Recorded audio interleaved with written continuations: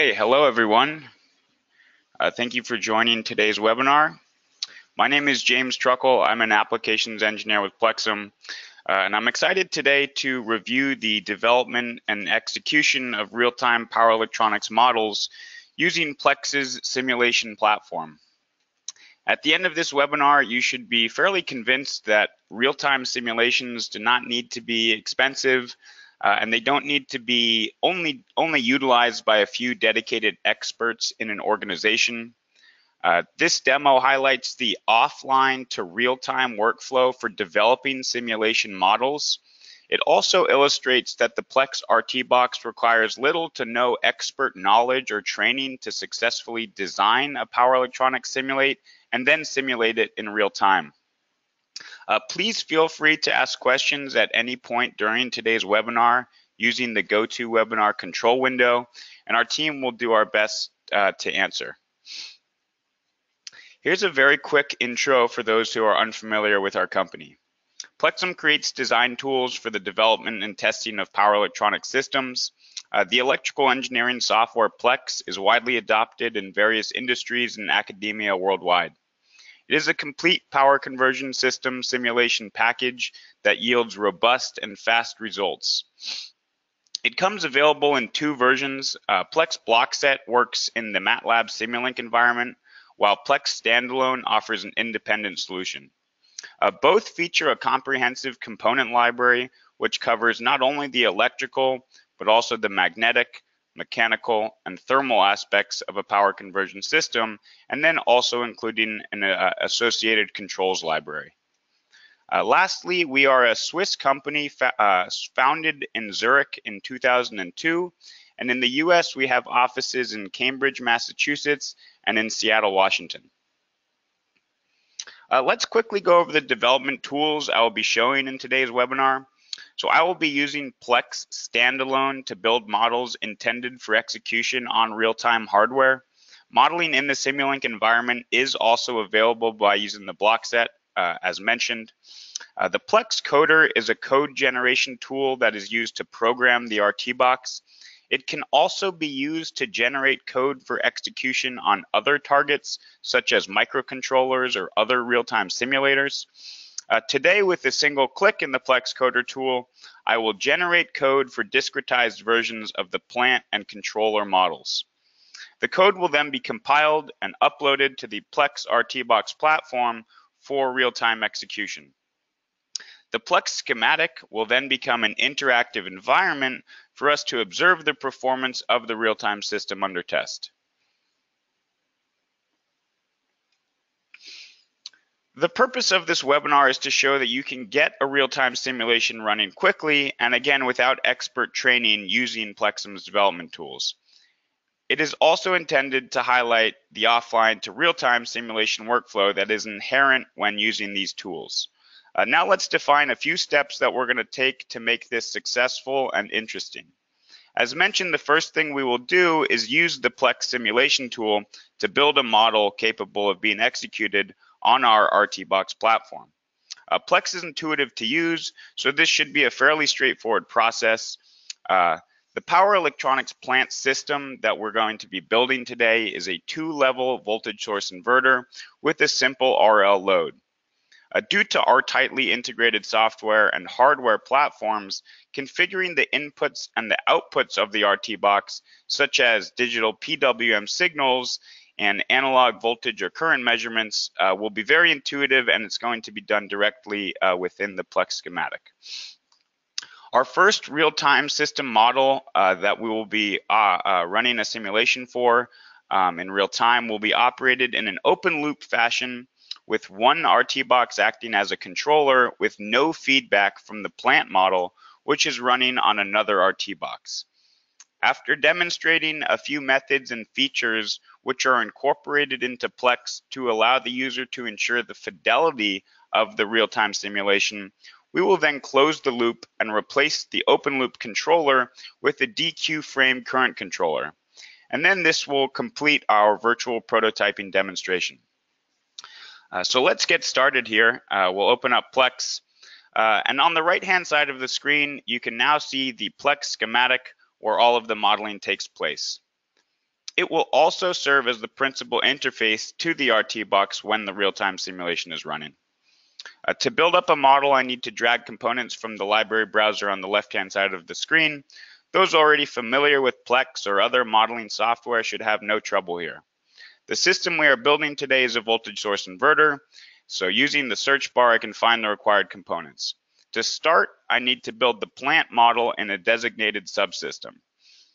So we can search for the subsystem component, drag and drop it into the schematic, and now we can rename this as the plant.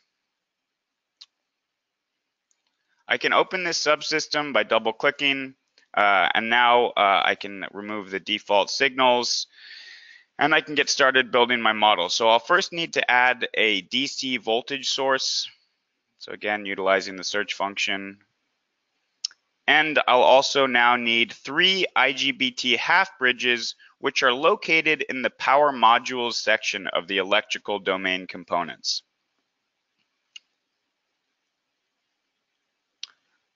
So I'm using a keyboard shortcut here. I can copy the components for the other 2 phases. Just for your reference, a shortcut sheet can be downloaded from the GoToWebinar control window. I'll also need a simple RL load for each of my phases that represents a grid impedance. So let's get an inductor and also a resistor.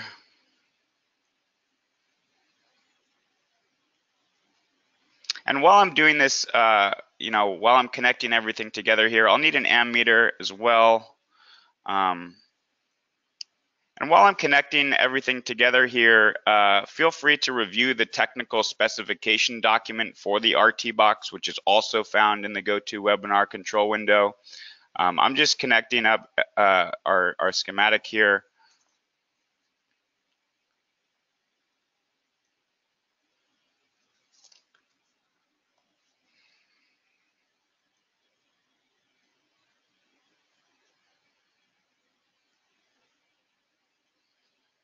Okay, so our electrical circuit is now completed. Let's set some parameters for the components that we brought in. So for our DC source, we're going to set this to 800 volts, and we'll just check the box here, which displays the parameter in the schematic. And for our inductor and resistor, we're just going to use the default values, which are 1 millihenry and 1 ohm, respectively. Okay, so now our plant circuit is fairly complete, and now what we need to do is we need to use special interface blocks that configure the functionality of the various analog and digital IOs of the box. These blocks are found in the RT box component library, and they're used to make simple associations between signals in the Plex model and a physical pin at the front of the box. So for incoming PWM signals to the box, we will use a PWM capture block. Once an interface block is added to the subsystem, you can notice that a signal port is created on the parent schematic. So on that parent schematic here, we have this new port that was created. So in the blocks parameters, so in my PWM blocks parameters, I need to specify the digital input channel numbers, which in this case are channels 0 to 5. Since this is a vectorized signal, I need to use a signal demultiplexer block, and I can find that in my browser. And I'll need 6 outputs here. And this splits the 6 signals for routing to the individual IGBTs. And now by selecting all 3 half bridges and holding the Alt key, I can use an auto routing feature to connect these blocks inputs to my PWM signals. So now you can see that the first 3 signals are for my high side switching, and my next 3 signals now, as I'm cleaning up the model, for the low side switching. Great, so now what I need to use is I need to use an analog out block to route the vectorized, or what will be the vectorized signals of the phase currents from my ammeters to these analog output channels. And we need to define, again, some channel numbers here. So we'll do that 0 to 2.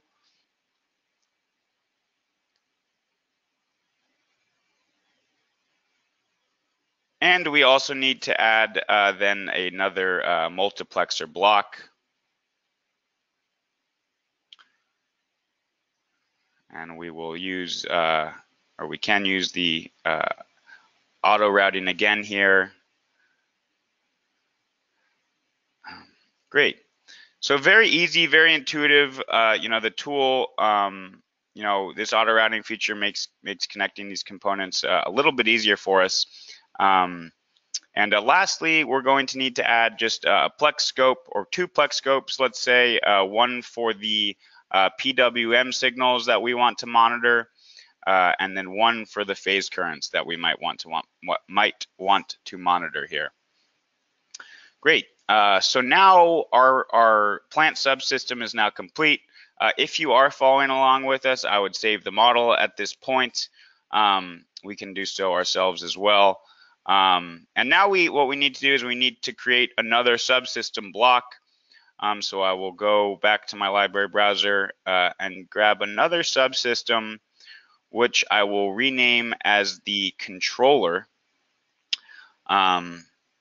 And again, for our first real-time simulation experiment, we're going to be using open loop control, but within my controller here, I still need to add a few things here. So I need to first add two PWM out interface blocks. And these are special blocks which generate configurable PWM signals based on a user-provided modulation index. So for our high side switches, I'm going to go into the parameters and I'm going to use digital output channel 0 to 2. Again, I'll check the box here. And for the low side switches, I'm going to use channels 3 to 5. And now I also need to make a change to the polarity parameter for my low side to ensure proper complementary switching. So I will now grab a sine wave generator, and this is going to control the modulation index. The parameters here are specified as 50 Hertz, which represents the fundamental frequency, and phase differences of 1/3 of a cycle to ensure balanced three-phase currents. So our components are connected together, and as a final step, I need to then connect the generated PWM signals from my controller to the PWM capture block, which is in my plant model. So I'll do that here at the highest level, and the PWM capture block expects a vectorized signal, so I do need another multiplexer block again. The input this time will be two vectorized signals, each with a component width of, or each with a signal width of 3.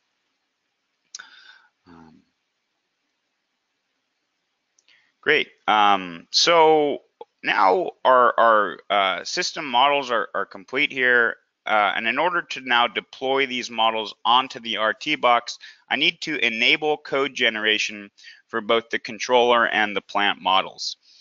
This option is only available if you have an active license for the Plex coder, and I do this by right-clicking the subsystem, going into execution settings, and checking this option, enable code generation. And this causes the subsystem to be added to a list of systems in the coder options dialog, which we'll approach momentarily. And checking this option also does make the subsystem atomic. So now we're ready to deploy our models onto the RT box. I'm going to turn my webcam on at this point so you can see the setup for our real-time simulation. Note that there is a bar between the webcam video and my screen share that can slide to resize each one. So please feel free to do so while I'm speaking here, and you can get a good look at the RT box. You can see here that the digital and analog I/O for the two RT boxes are connected together using two 37-pin D-sub connectors. So specifically, the digital output of the controller RT box is connected to the digital input of the plant RT box. And then the analog output signals from the plant are connected to the controller's analog input channels. Both RT boxes are already powered on. The green LED light indicates that they are ready. The Plex coder now is going to be our cockpit for programming the box. So we can open the Plex coder. We've already done it. It's from the coder submenu. For both subsystems, I will specify a discretization time step of 10 microseconds. So this has been purposely oversized, and now we need to make sure that the configurations in our target tab for both of our subsystems are correct. So we need to set the target to RT box, and right now we're going to leave the IO voltage ranges as default. Now we're really ready to build our models. Our targets are configured for both our plant and our controller. I'm connected directly point to point over Ethernet for these boxes, which is why I can see them. But really, you just need to be on the same network. And now we're ready to build. Each build typically takes about 5 to 10 seconds. Keep an eye on your webcam video. Once the build is finished, a blue LED light indicates that the model is running. First, I'll build the plant model, and then now the controller. So the plant model finished. There's a blue LED light running, and the controller model is loading. Great, so both LED lights are now blue and our real-time simulation is running. So now what we can do is we can enter a special external mode via the Plex coder to connect to the real-time simulation. So when connected in external mode, any scopes and display blocks inside of the Plex model get populated with simulation results from the RT box. We can also then interact with the system that is running on the RT box by changing different component parameters and system configurations. We'll just activate a trigger here, an auto trigger, so that we can see the phase currents displayed in the real-time scope. So we have nice sinusoidal currents here. So this sort of concludes the open loop portion of this demo. I hope that everything up until this point was clear and that our workflow leading to a real-time simulation is intuitive and user-friendly.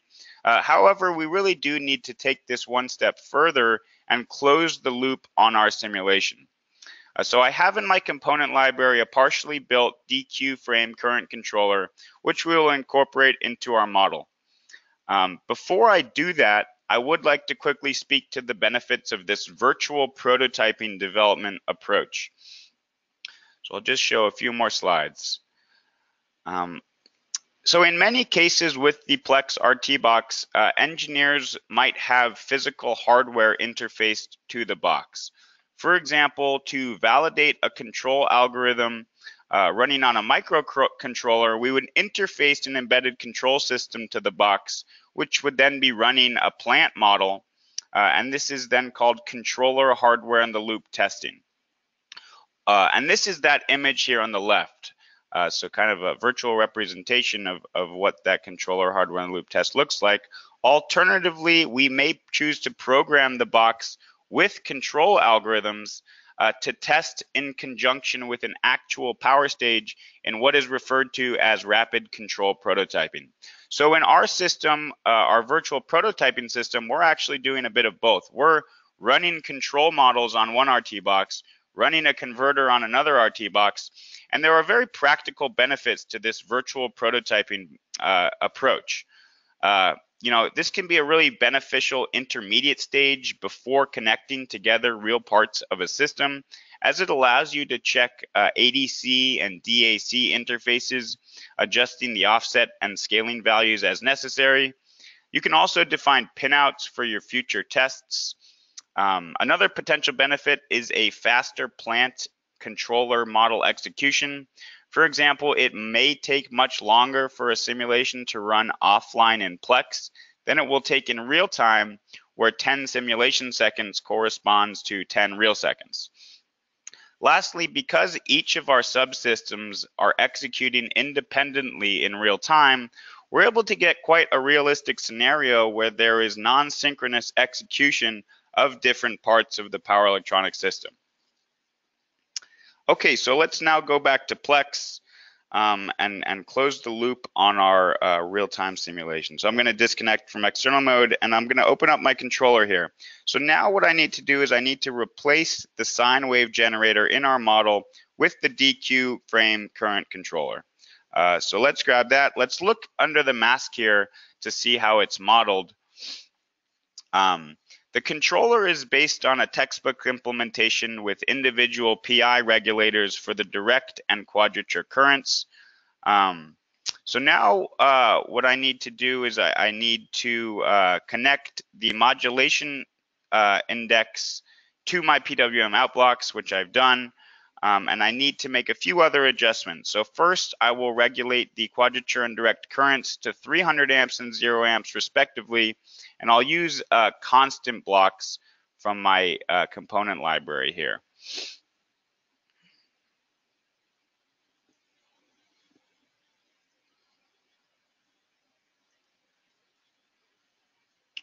Great, so next let's just confirm that reasonable controller parameters are used. We can double click and see the controller parameters. This is a masked subsystem, so we have some parameters that we can tune here. And these are all set up correctly based on offline simulations that check the system response for different parameter setups. So now I need to use an analog in block to configure the incoming analog signals representing my measured phase currents from those ammeters that we set up previously. So let's double click this block. And then now, in addition to defining my analog in channel numbers, which will be 0 to 2, I need to make the port configurations for the ADCs and DACs consistent, meaning that I need to use the same scaling factor for the measured signals leaving the plant subsystem and the incoming signals that my controller samples. The factor that I will use is 300, and I need to scale the signals up into my controller and down from my RT box. And actually, lastly, I just need to go back to my controller and add a scope to monitor the signals from the analog in. Great. So now to officially close the loop here at the top level of the schematic, I need to connect these two signals. So my analog out to my analog in. Great. So this is kind of a good point now where we can talk about a few steps that we can take offline in Plex to verify our models before executing them on the RT box. So each of these peripheral or interface blocks that we've been adding for the RT box in Plex have two different model implementations. So looking under the mask of this analog in, we can examine these. So one implementation labeled schematic resembles the behavior of the hardware IOs in an offline simulation. The other one, which is labeled code, shows how the generated real-time code accesses the RT box hardware. So what this gives the user is it gives them a duality to seamlessly transition between offline and real-time simulations without making any changes to the model. So let's right-click the plant subsystem and we'll access the execution settings again. And here we have a parameter called simulation mode. So again, this parameter is only available if you do have a license of the Plex coder. And when this parameter is set to normal, which is the default, the subsystem is simulated like a normal subsystem in Plex. A normal atomic subsystem, I should say. When the parameter is set to code gen, the generated code is then compiled and linked to Plex to be executed instead of the schematic-based subsystem during the simulation. So we're going to run these two simulations, save the traces, and then compare the two results from normal and code gen. So first we'll run a normal simulation. We can just go simulation start. And again, so this is going to allow us to verify the fidelity of the generated code.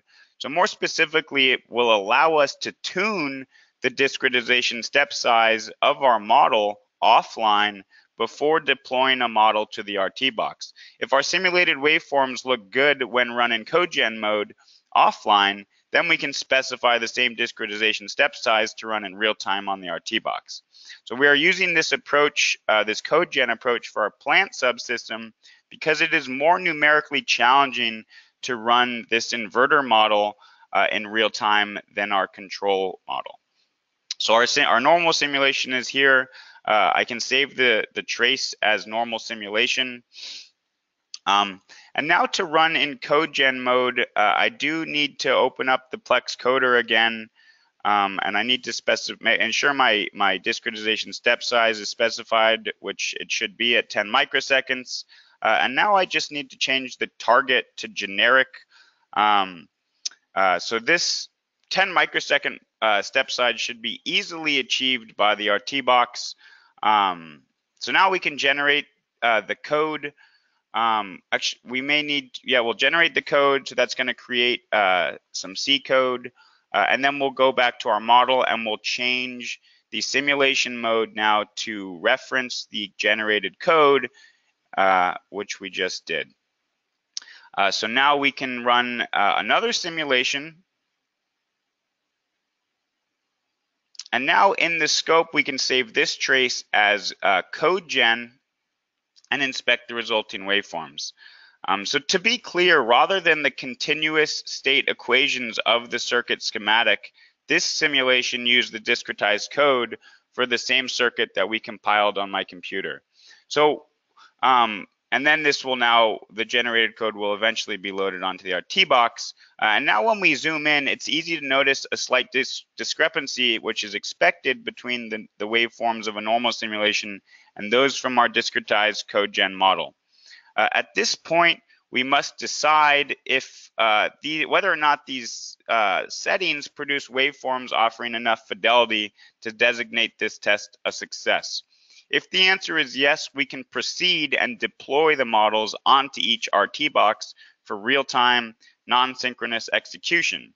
If the answer is no, then we do need to then perhaps lower the discretization rate and look at the waveforms again.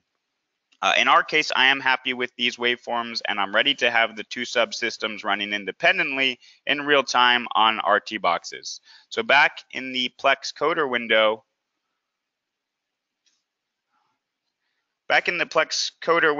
let's see. I need to change the target to RT box. And I need to ensure that the analog and digital voltage ranges are correct. So based on the scaling factors that we set up in those I/O blocks previously, I'm going to make sure that my analog outputs from the plant are accepting those ranges, so -5 to 5 volts, and then the same for the controller on the input side. Now let's build each subsystem. First, we'll do the plant model.